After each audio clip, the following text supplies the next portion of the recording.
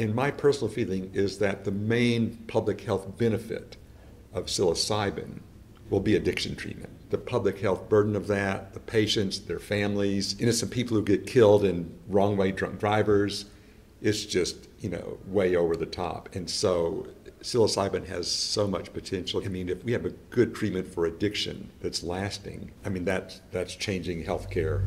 Well, welcome, George, to the MAPS Canada podcast. Thank you. Glad to have you here. Glad to be here, Luke. Yeah. Yeah, it's a busy conference. We're here at Psychedelic Science 2023, the world's biggest ever conference on psychedelics. Yeah. 12,000 attendees, and there's amazing heavy hitters in the space. George is one of those and so thank you for taking some time for us. Dr. George Greer is the president and co-founder of the Heffter Research Institute.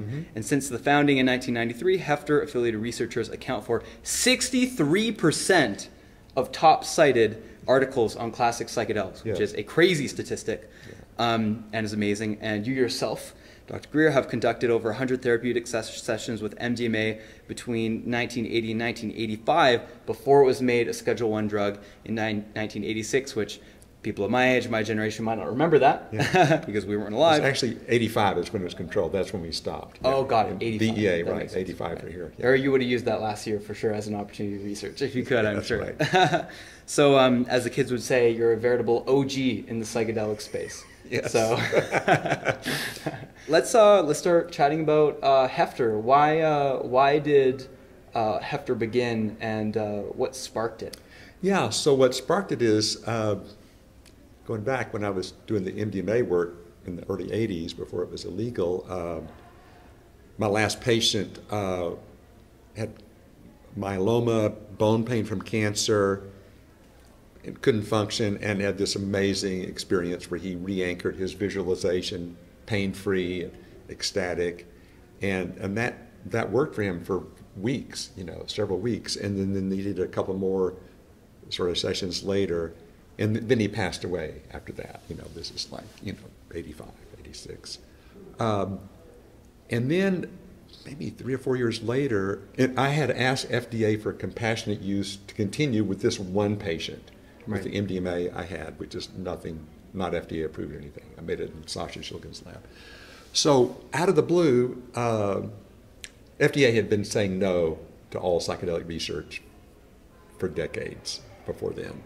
But they reorganized, and a new director had taken over, Curtis Wright, and he just called me up out of the blue, and he said, "Are you still interested in giving MDMA to your patient?" It's like, well, he passed away from his cancer, but I would have, we talked. He said, so we're changed, reorganized, and I'm Curtis Wright, and we want to just study psychedelic drugs like any other drugs. No, nothing pro, against, just mainstream. I went, wow. So that was big news, which I shared, and Rick Strassman was a good friend of mine, and so he heard about that. And so, what year was that you had that call? Late 80s. I don't remember exactly, Wow. And then, so Rick at University of New Mexico applied to FDA to study DMT and got permission. So he was the first U.S. researcher to be approved by FDA to do psychedelic research in decades. Right. It was amazing. And for viewers, that's Rick Strassman. Rick Strassman, he was a professor at University of New Mexico and still is in New Mexico. Yeah. And DMT, the spirit molecule, that's the book? He wrote that book, yes. Okay. Correct. Yeah. Awesome. So soon after that, in 1993, Dave Nichols, a chemist at Purdue University, invented lots of LSD analogs funded by National Institute of Mental Health, for decades, animal stuff. He was saying, now that FDA is open, we don't have any money, I have to start an institute to do this research, And so he said, if I don't do that, I'm going to kick myself. So he founded Heffter, invited a bunch of us to join. So that was what led up to, why now? FDA's doors open. All we need is money, but we can get permission to do it. And FDA's been open ever since then. So that was the initial thing. And they were started to do some legal stuff in New Mexico. So I would have been running the institute, the day-to-day operations for 30 years. This September will be our 30th anniversary. thank you for being on the front line. You're welcome. I hope people have told you that over the years. Hey, yes, it's been very exciting. Yeah, amazing. Yeah. So I'm curious, what are you most proud of in your 30 years with Heffter Institute, and maybe also the accomplishments of Heffter itself? Well, I think to date, the most impactful studies we funded for society science were the two studies on patients with cancer who had anxiety or depression. And those are done at New York University and Johns Hopkins. That's the Roland Griffith one. Roland Griffiths and then Steve Ross at NYU. And took a long time, recruiting was hard, but when they were published at the same issue late 2016, huge media just increased, and Michael Pollan's book, came out soon after that, and then that book really just changed the whole media world about psychedelics, and it just skyrocketed after that book. That was a real watershed event in the PR and public knowledge of all that. He was so positive about that. How to change your mind or something. How to change your mind. How to change your mind. Then the Netflix series came out, and Michael Pollan's getting sort of swarmed here at the conference when he's around. So and then the public became interested, scientists became interested, all these for-profit companies, sprang up, and since then, and so that's been the most impactful study. But the study, from a science perspective, that I think we're most proud of was our largest, most expensive study. A couple $1 million or more. It was Michael Bogenschutz at New York University, addiction specialist, published in November, a study with psilocybin for alcohol use disorder, and really good results. And my personal feeling is that the main public health benefit of psilocybin will be addiction treatment, because especially alcoholism, addiction, it's like the public health burden of that, the patients, their families, innocent people who get killed in wrong way drunk drivers. It's just, way over the top. And so psilocybin has so much potential, because we've funded studies still ongoing for smoking cessation, cocaine addiction, opioid addiction.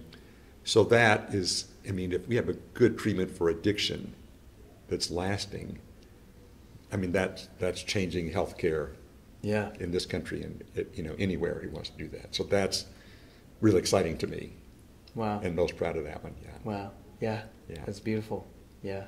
And we always forget that behind every PTSD statistic, there's always 3x, 4x multiplier. The children, the relatives, the siblings, the parents of those people who are secondarily traumatized. Absolutely, by these issues, so. Absolutely. Having an addicted alcoholic parent is like they're absent. They can't connect with you.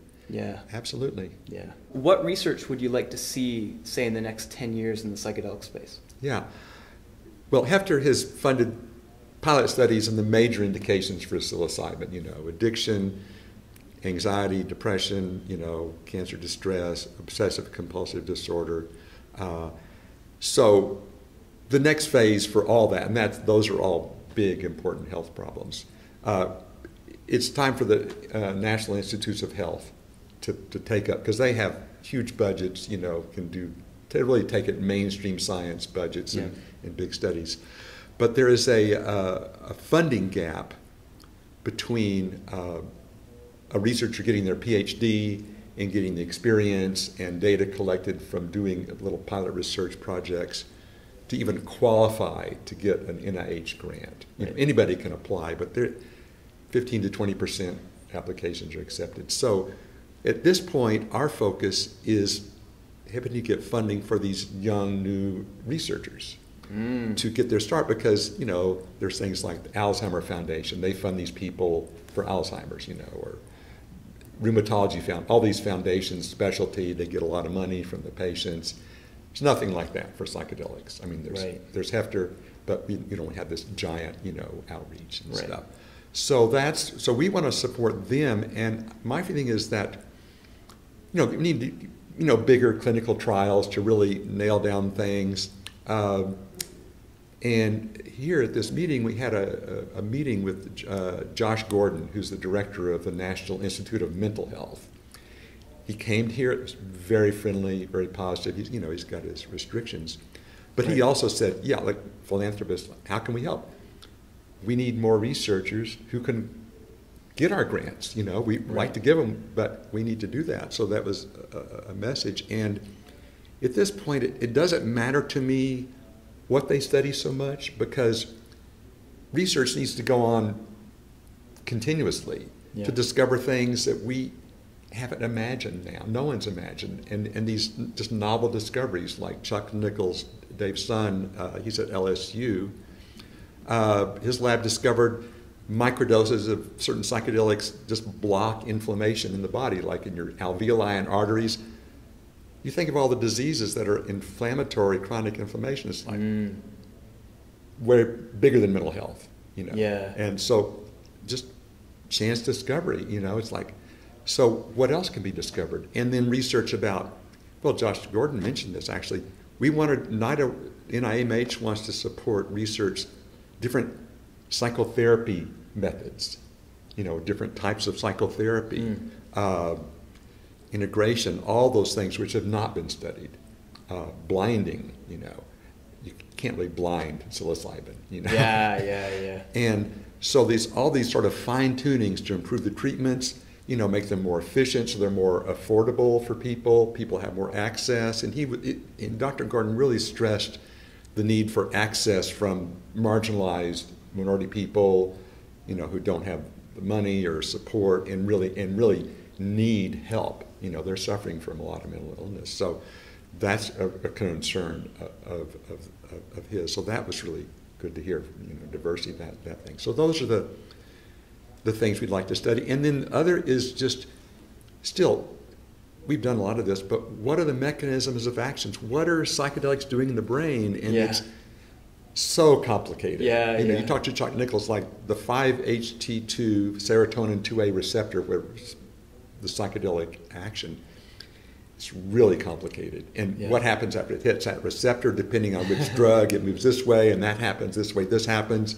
through the body, a huge network. It's extremely complex, and tons more to be discovered about that. We've just barely opened the door. So basic science and psychotherapy studies, those are the things we've imagined now. Got it. And that's the funny thing that many people might not realize, is that neuroscience hits that 5-HT2A receptor, and then we don't know.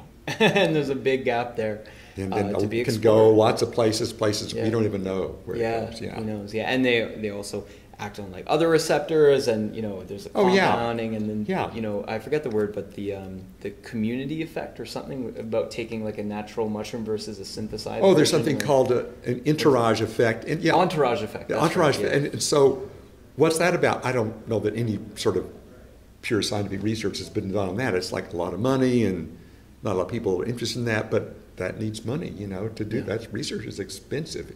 For each participant or subject in the research studies, the clinical trials, the cost per participant can be $20,000 per participant. So if you have $20,000 in your pocket right now, donate to MAPS Canada below, and that'll contribute towards one person. One person. One person. Yeah, and it's getting help. The Bogajew study was actually $30,000 because they offered 2 sessions and then a third session, so 3 sessions. So that adds up. Yeah. And the MAPS has 3 sessions of MDMA as well, exactly. So raises the price, right? Absolutely. And then the follow-up and the therapist costs for that. Oh yeah, all the hours of therapy, all that, and all the recording of data and recruiting. Recruiting is a huge challenge in research. You may have to recruit 10 people to get one person who qualifies for everything and is willing. So that's a lot of work just to get people in the door. Yeah, and we saw at the Johns Hopkins NYU study on the religious clergy that they had spent 2 years alone on the analysis of the data, right? And that's, students who need to be paid or team members that need to be paid going over data. Yeah. To make sure they get it right. So yeah, exactly. Yeah, right. It's expensive, but hey, look where we've come, right? Expensive, but another way, priceless. I mean, once a scientific research report is published publicly, is on PubMed, Institute of Medicine library, it's a permanent record as long as civilization lasts. It's permanently available online to everybody who can get on the internet. Yeah. So it's a permanent record. So it's an investment in indefinite future. So that's huge. So cool. Yeah. Awesome. Okay, I have an interesting question for you. Okay. So, MDMA seems to be a very unique substance. Yes. And here at the conference earlier, there was a psychedelics fundamental workshop, and at that workshop, they categorized different psychedelics. The phenethylamines, Yeah. the tryptamines, as well as dissociatives, and they put MDMA on a separate slide. That's right. Yeah. Which is interesting. And so I'm curious, in your experience being a old school, let's say, Yeah. MDMA person, that how is MDMA a psychedelic, and how does that tie into its therapeutic use? Hey, we hope you're enjoying the podcast so far. Now, if you want to support and become part of the psychedelic movement, feel free to donate to MAPS Canada at the link in the description below. Thank you for helping our mission to support equitable access to legal and regulated psychedelic medicines for all Canadians. Well, technically, I would agree that MDMA is not a classic psychedelic. You know, LSD, it's not an agonist. It doesn't hit the 2A receptor. What does agonist mean? Agonist is a drug that hits a receptor and tells it, do your thing, you know, turns it on, activates it. It's not an inhibitor, you know, it's an activator of that receptor. And it releases serotonin, dopamine, norepinephrine in the whole brain, you know, a lot of places. So, but still, things get activated, and we had some rare, but some participants had, I remember one woman in particular with MDMA, it was like LSD. She, in her experience, she was totally quiet. She said she relived the evolution of life on Earth. Wow. You know, and that was totally real. That was her universe she was in, and she was really quiet. Yeah. It's like, up to humans, like, that was MDMA? So can happen more with high doses, right. but really uncanny. But for most people, some people called it empathogen, but Nave Nichols invented the term entactogen, and he right. published on this about this separate category because right. it does some things that, say, stimulants do and some things that classic psychedelics do, but it's very unique. And so MDMA is, we don't know other drugs like that, you know. There may be analogs, but MDA? MDA would be in a similar ballpark, though MDMA is really closer to psychedelics. It can be more psychedelic than MDMA. Right. And we can come back to the definition of psychedelic mind manifesting. Exactly. You know, yeah. In my personal experience, I've found that it's sort of like psychedelics is sort of like a really strong non-specific amplifier, to use the term from Stan Grof. Yes. While MDMA, it seems to be like you relax and kind of sink deeper into your conscious, but you need to have that willingness and, you know, to go deeper. It won't kind of just put it in your face. Yeah, it doesn't shove you into something so much. Yeah. And so the phrase we came up with when we were using it was MDMA blocks the fear response to an emotional threat. Right. Any emotional threat, inside, outside. And I've talked to Michael Mithofer about that. He's done most of the clinical investigator, you know, director for MAPS research. He's an amazing physician. And he said in his PTSD work, which I never did with MDMA, it sort of has a balance of like stimulation, energy, you know, to help motivate the patient to face these things, and the fear reduction in the amygdala to reduce their defenses and make it less fear when they're re-experiencing these horrible traumatic memories from sexual trauma or combat, etc. So it's just that great balance that really fits these needs of these patients. So that's a really fortunate thing about that. Right. I never thought about how the stimulating effect could be part of that therapeutic thing, sort of the motivation to go into it. Yeah, So it takes that combination's cool. Yeah, energy to face things you're afraid of. Like, yeah, I'd rather think about this over here. You know, and it's like, well, this is easy and it's coming up and it's intense and you breathe, but you have, you know, your therapist supporting you, and and they go through it, and then obviously they recover, you know. Right. Yeah. Yeah. Yeah. And you can see the results in You the can map see the studies, results. how effective it is, and continues to be effective even after the whole trial is done. Yeah, I've met people who said, like, I had this years ago in a MAPS trial, and I just don't have PTSD anymore. I haven't had it since then. It's like, you know, severe combat. It's like, happy person. Yeah, I mean, unprecedented. Yeah. Yeah. Wow. Yeah. Oh, and I'm curious. So there's a certain molecule that has been discussed in psychedelic circles, sort of as, and often compared with MDMA, Okay. 3-MMC. I might have heard it. I'm not familiar with that or what people have reported about it, et cetera. Oh, and curious, when you mentioned that someone had a very LSD-like experience on MDMA, Yeah. And you mentioned it was sort of a higher dose. So what was the dosing for that? No. She did not have a higher dose. Oh. That's what's amazing about Oh. it. I mean, I've just heard anecdotally people taking like 200 milligrams or, you know, high doses Yeah. can get more trippy, you know, more sort of like a psychedelic. But no, she had, probably gave her like 100 and then 50 or something. Standard 50 protocol. booster, yeah. And that was just her experience. Wow. Yeah. Everybody is unique. And we were just speaking with Don Latin here just like an hour ago, and he was sharing that some of his personal ketamine therapeutic journeys, he'll have the same dose, same time of day, same playlist for the music, same setting. Okay. Sometimes there's very little effect. Sometimes it's highly therapeutic type experience, and sometimes full-blown mystical. Yeah. And there's a mystery to that. Yeah, I mean, So. you know, we're not static machines. We're changing all the time. You know, every human's changing all the time. So, like, the timing, the dose, what's going on with you, all these things affect the experience, and a lot of that we just don't understand or can't predict. Yeah, yeah. Awesome. So let's return to that question. Okay. So back in the day, early 1980s, Uh-huh. MDMA is not scheduled, you know, Right. the good old days. Right, yeah. And that you were doing studies into MDMA and came across a new discovery about MDMA for couples.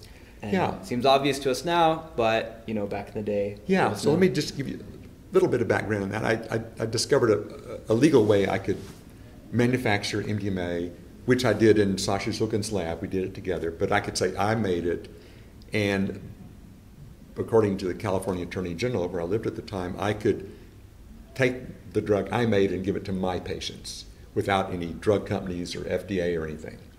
So I started doing that, and we just, through word of mouth, just, you know, word spread that we were offering these sessions, and so people came, mostly individuals, but several couples. I mean, you know, I think like 19 patients, but maybe 6 couples in that first thing that we reported in an article. And my wife and I had experienced this when we had our first experience. It's just easier to talk about difficult issues, you know, and it's like, well, I don't want to like upset them, you know, or I'm afraid to say this. It's like, just kind of nervous about it. It's like, none of that.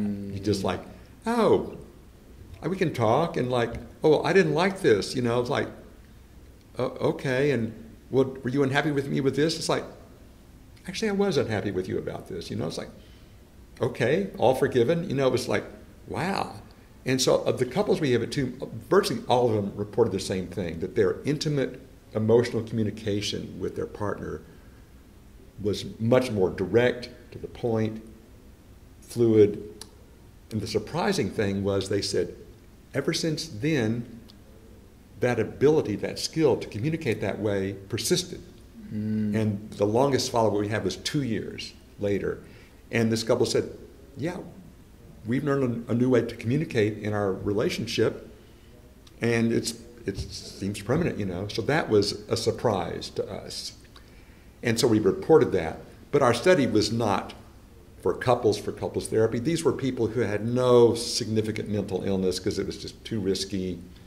And, you know, the worried well, I mean, people like us, you know. Oh, what does worried well mean by that? Worried well means a person who doesn't have a diagnosis of a mental disorder, but they worry, and they're not just happy all the time, which is like pretty much everyone without a mental disorder, Right. has worries. Has some level of worry. Absolutely. Unless you're perfectly enlightened and, Yeah, but I no think fear. even the Dalai Lama has worries. So He might not be perfectly enlightened then. Hey. maybe not. But if he's not, who is? But yeah, so it's that kind of people. But everybody has issues, and everybody was really helped with their things they were struggling with, personal growth issues, relationship issues, whatever. And so that was the sort of the couple story that came out of that, and that was something new. But this article we got published, there really never had been an article about MDMA used in a therapeutic context before. So it was the first one about MDMA in a therapeutic setting, with a group of people. So that was an important landmark that we're very proud of. I guess I can personally speak. Okay, yeah, go right ahead. The power of MDMA for in the context of a couple is very powerful. Oh, and actually one of the warnings I've learned in the MDMA clinical setting for MAPS for patients is a lot of things, including you may fall in love with your therapist. Well, and to be mindful of that, and therapists there's a lot of precautions and ethics and yes, and, and care. No, I hear that from our researchers with psilocybin also. It's really? like, people fall in love with us. It's like, okay, we got to really be careful with that. But I met people, just friends. It's like, they took MDMA, they fell in love, but their relationships basically only worked when they were on MDMA. The rest of the time is like classic, just relationship conflict. It's like it was not going to work in regular life. Yeah. So that's a risk. You get, you fall in love, you get involved, and you get to know them in regular life, and it's like it's not really working. So that's something people need to know about. Yeah. It's not a magic bullet to live happily ever after with your partner at the time. For sure, yeah. The way I've thought about it, because I was in a relationship that was catalyzed partly through MDMA, and my experience was under the experience of MDMA, and this isn't the scientific perspective. Yeah. It's the way they describe it as a heart opener, entactogen. It's like that's how you would be if you were super far down the path of spiritual growth, just enjoy. And if you're in that state, you're very forgiving for people, and you can, have that kind of bond and connection with almost anyone potentially, or everyone. Yeah. Right? And then so that it's almost like a preview of where you could get to if you're willing to do the work and stick with it long enough. Yeah. But it doesn't necessarily address the practical things of someone moving to a different country the next day, or more granular aspects of someone's personality or the way they want to live their life in particular. And maybe that love could carry on even after splitting up or something. Yeah. But it doesn't necessarily mean that the relationship is... No, I've heard of relationships breaking up. I don't like the way you roll up the toothpaste. I mean, little things like that. It's like, one of my favorite sayings is, I'm never upset for the reason I think. Yeah. It's not about the toothpaste. Yeah. It's something else that you're not in touch with. Yeah. Maybe that couple could benefit from some kind of, Yeah, and some therapy. Hey, maybe look at some deeper issues here, right? Yeah, exactly. Yeah. And it doesn't need to be MDMA, Yeah, right, yeah. Yeah, there's this idea of my family all getting together and having a family MDMA ceremony as a little experiment. But really, the first thing is to have family dinners. Like, you don't need to jump into... They show up, here, swallow this. Right, yeah. You don't want to jump into the extremely powerful, intense, risky too, modality. So, couples therapy could be the first thing. I don't know if you want to do that on your first date, but... Yeah, I mean... Like a couples therapy, not that you're kind of on your own, It's a free country, and you have the consequences of whatever might happen. Yeah. I mean, free. It was free back then, at least. So. Yeah, for sure. Okay. So going back to that window of time when MDMA was legal or just not scheduled at all, and then became scheduled in 1985. And there are some people, including Rick Doblin, president, founder of MAPS, organizers of this conference, who were petitioning the DEA to not schedule it. And correct. You were part of that. Exactly. I'm curious if you could share the sort of story of how that unfolded and what went down. Yeah, so, it was a big process. It went on for a while, starting in 84. That process in 85, there were some hearings, after it was scheduled and stuff. So for Schedule 1 in this law, the statute, to be Schedule 1, a drug cannot have, quote, accepted medical use in the United States. That's the wording of the law. DEA has the authority to interpret that law, to define accepted medical use. Okay. So at the time of the hearings, I was the only person in the country doing it totally above board. I had my source I'd made myself. It was all open, legal. People could talk about it. And I had a peer review committee of psychiatrists, who said, yes, you can do this, informed consent. There's some scientific literature, a tiny bit from Sasha and Dave Nichols. So we interpreted that, and most people like, well, this drug does not have, it's not that addictive, it doesn't meet that level. And so a lot of hearings and blah, blah, blah, and then the administrative law judge assigned to the DEA issued his opinion, this drug should be in Schedule 3, which is what we asked for. But Schedule 1, it's hard to research, it's so many restrictions, it really just slows down everything. And but the DEA said, okay, yes, thank you for your opinion. We disagree. We're going to put it in Schedule 1. Right. Dr. Lester Grinspoon in Harvard, who was a big psychedelic advocate at that time, appealed to the Boston Circuit Court of Appeals. He appealed this decision to a court.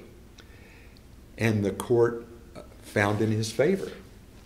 Like, yeah, you're right. So the court negated the DEA's putting in Schedule 1 for like a month.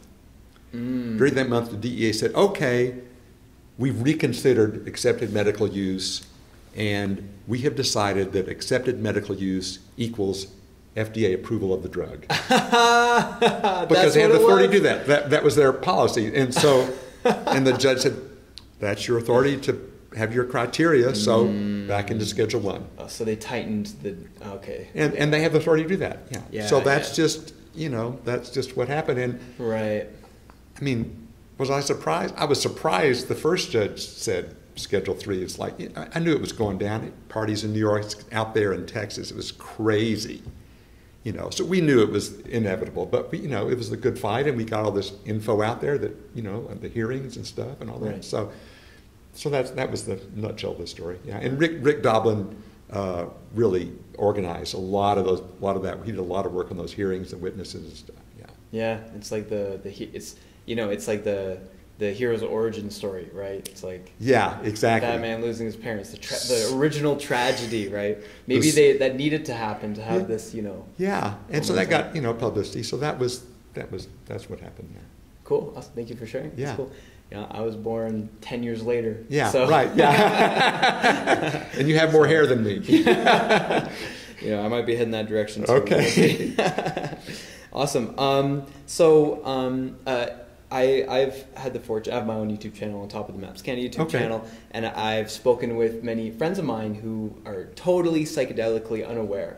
Okay, and all right. They ask some interesting questions that I wouldn't necessarily have thought. Sure. Including just phrased like this, is their honest question is, are psychedelics addictive? I'm curious on your thoughts. The simple answer is no. That being said, television is addictive. Video games are addictive. Sex is addictive. Food is addictive. Gambling is addictive. So there are a lot of things that are addictive, like a compulsive behavior the person does not have control over that worsens their functioning, in life. And so people can definitely be psychologically, I think a better term is habituated, because addiction usually means if you stop the drug, you have withdrawal symptoms. Right. It doesn't happen with psychedelics or MDMA.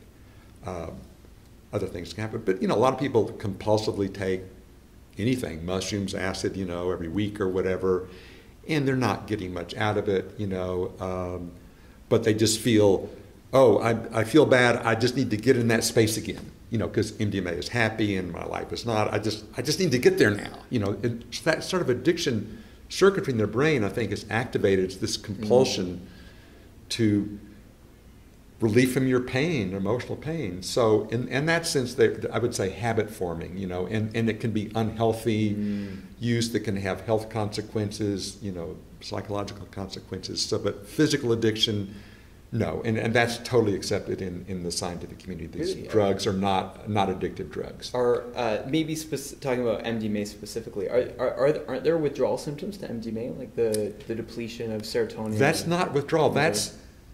That's after a single dose, people have that, you know, a day or two later, just kind of a dip in energy, maybe mood, a little mild depression, anxiety, you know, muscle tension from the jaw and stuff. So that's pretty normal for MDMA to have some sort of a down, you know, sometimes it's like a crash, oh my God. Withdrawal is when you've continuously taken a substance over time, you're taking and it like, then you get off of it. Like you're taking heroin every day, and you stop it, you have opioid withdrawal, which is really painful. It's not dangerous, but it's really painful. That's like physical withdrawal, physical symptoms of withdrawal. And then so I guess the difference is that with MDMA, with withdrawal, you need the substance to deal with the withdrawal. Exactly. But you aren't undepleted by taking more MDMA. Like exactly. It would just deplete you. Yeah. Well, you might not feel any. If you took MDMA, like, you know, I've seen people have done it. I don't know anyone like this. Some people have taken it like every day, you know, but after a few days, they're just depleted more and more and more. But every time you take it, it's going to release what's there, and you'll have some effect, but it's going to diminish. Yeah.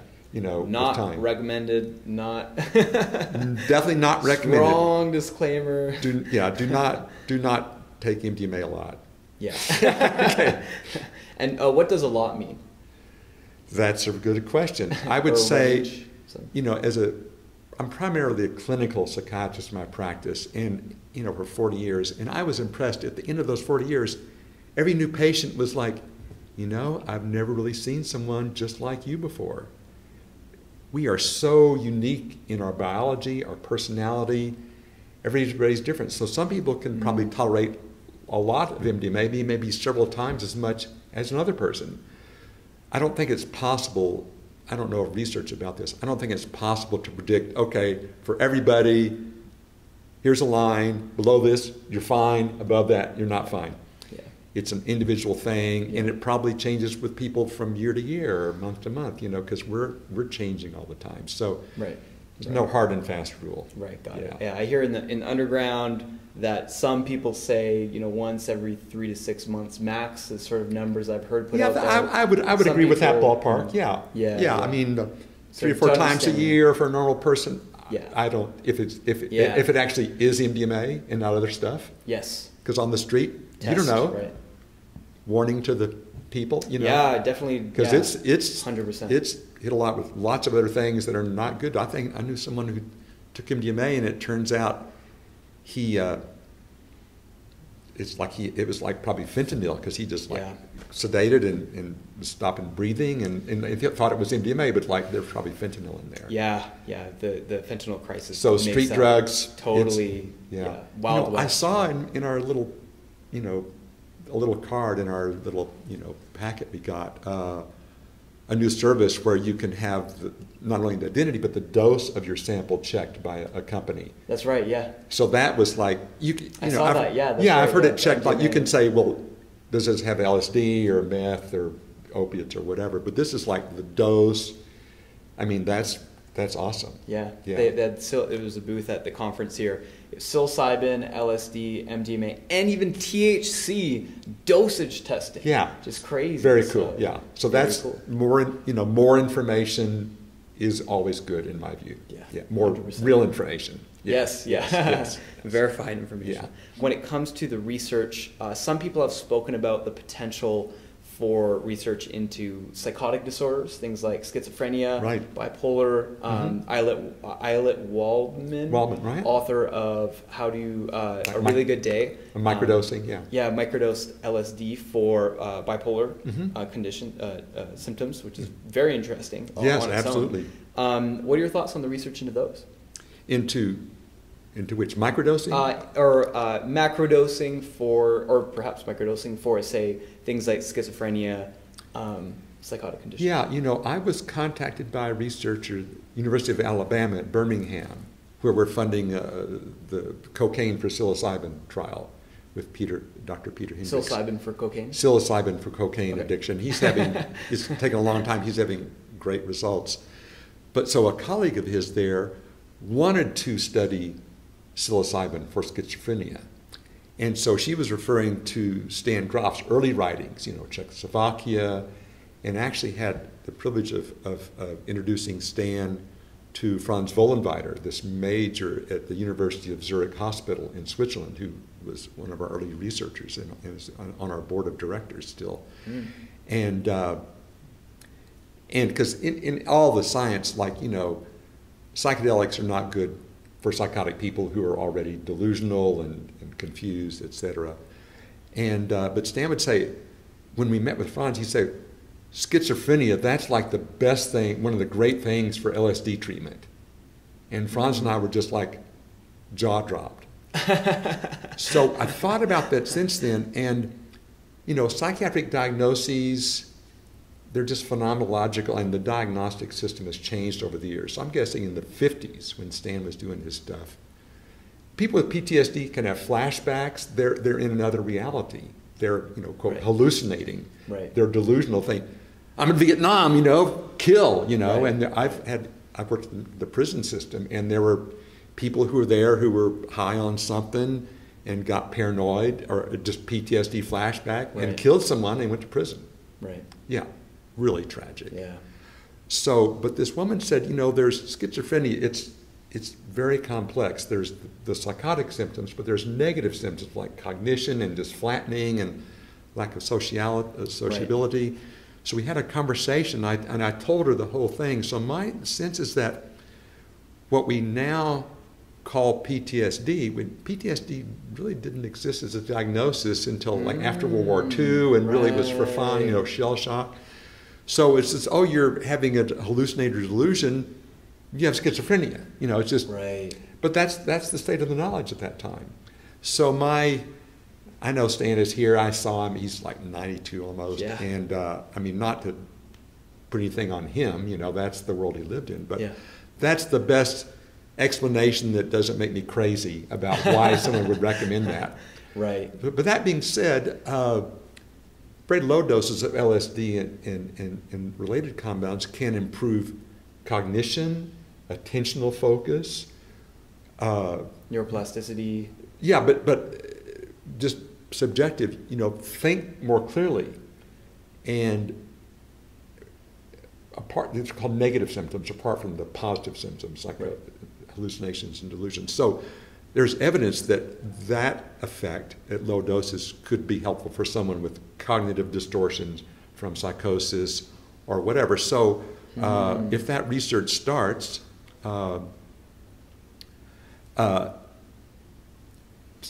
start low and slow. Yeah. That applies. Right. So and same for people with manic episodes. There's bipolar disorder, but some people only get down. Yeah. Not so much a problem, but some people get They manic only go up. delusion. They spend all their money, and they're very delusional. So that's more risky. But I think I've heard. I think University of California, San Francisco is looking at psilocybin, I think, as a treatment for bipolar depression. But being very careful and screening your patients very carefully, informing them, because safety first. I mean, the worst thing can happen is a patient is harmed in a research study. Very bad. You just do everything you can to prevent that, which MAPS has done with their research, and it's worked really well. And so, but schizophrenia, with all the drugs and treatments, there's a lot of schizophrenic people who just don't have productive lives and have to live in sheltered housing and stuff. And it's just, if you're a parent, you've lost your child. Yeah. It's a horrible tragedy. So so many mental illnesses just don't have effective treatments now. And I think psychedelics, we don't know what they can do or who, et cetera. Yeah, for sure. And with all these conditions, PTSD, suicidality, depression, alcohol use disorder. You know, who doesn't know someone who's had these conditions? Absolutely. Everybody knows people like that. Yeah, I actually knew someone I was close with at the university. She had schizophrenia. Okay. And so I got to see like the direct experience of what it's like for someone to live like that. And man, if any of this could help people like that, you know. Anything, or maybe a new molecule will be discovered, you know, related to MDMA or psychedelics that is not risky for those people. I mean, new molecules. There's plenty of them. Sky's the limit. We don't, and yet to be invented or imagined before. And Dave, you know, worked a lot on this. And Brian Roth Dr. Brian Roth at University of North Carolina, you know, he's sort of focusing on that a lot. You know, some on schizophrenia or on on just new molecules. Oh, okay. And some may not be psychoactive at all, right, but still activate that receptor, but just not in a way that gives you a trip. But they could still maybe offer therapeutic benefits. And yeah, you know, in our community, we all think the shift in perception, experience, and orientation to the world is fantabulous. You know, fabulous with psychedelics. Yeah. But there's a lot of people who don't want that, or they're just too fragile, and they just need something to feel better. And so a non-psychoactive could help those people suffering a lot, even if they don't have the mystical experience. Right. And you know, many of these conditions have just strictly physical symptoms too, like depression. And so you know, the more just like, you know, physiological medicines could help with those physiological conditions. Yeah, depression, you can have just low physical energy, you know, and fatigue and exaggerated pain response. And those are purely biological things. It's not your attitude. Right. Yeah. And who knows how to help that? Yeah. Oh, and they say MDMA is an energy booster in the underground and microdosing, you know. So I haven't. I don't think I've really heard of MDMA microdosing. Or I don't. Oh, did I say MDMA? I meant to say LSD. Sorry. Oh yeah, LSD microdosing, energy booster. Yeah. No, there's a lot of subjective reports that say they microdosed and these improvements. I've talked to people. I had depression and so I started microdosing LSD or psilocybin and. Those are reports, and the microdosing research, you know, it's been published where they actually gave the LSD to the person, not like you do it on your own and you tell us what happened. Right. They only did it for like a couple of weeks, and because their money ran out, you know. Right. And microdosing, you know, that's a long-term thing. You need to study it for months really to get an accurate thing, and what kind of patients, what are their symptoms, because just anybody microdosing, well, you can't make conclusions from just people in general. Like, what about people with depression or ADD or whatever, you know? Yeah. That's a lot of expensive research that hopefully eventually, you know, NIMH or whatever could fund those things. Let's get that going. Let's get the money in. We need this. Right? And there's, you know, an aside here, there's now pressure. There's a caucus in the House of Representatives to increase federal funding for psychedelics.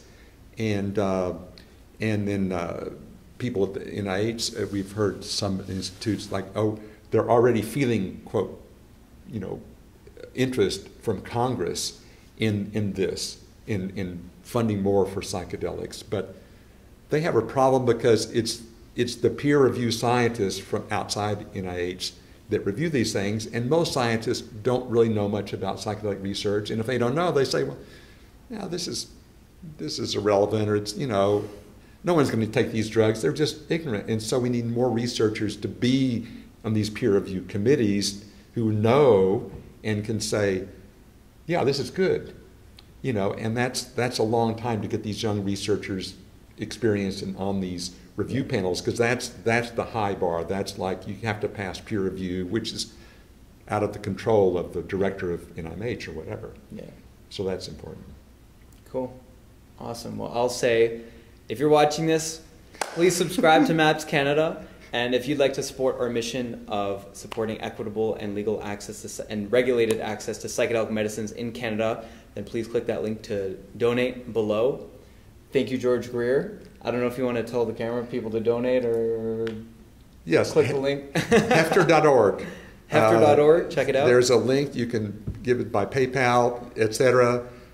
We need money. Everybody needs money. And funding is tight in the nonprofit sphere in the last couple of years because of all the drain from all the money that's already been given. You know, the philanthropists are like poor now. You know, in a way. Right. Oh. And all the for-profit are getting all this investment money. You know, and so funding's really tight for everybody now. So everybody needs it, not just Heffter. You know, but we want to support this gap to really strategically target that, to really leverage that for the whole field, federal funding, et cetera. 100%. Yeah. Awesome. Okay. Thank you, George. Thank you. Amazing. All right. Amazing. Amazing. All right. Subscribe. Yeah. Okay.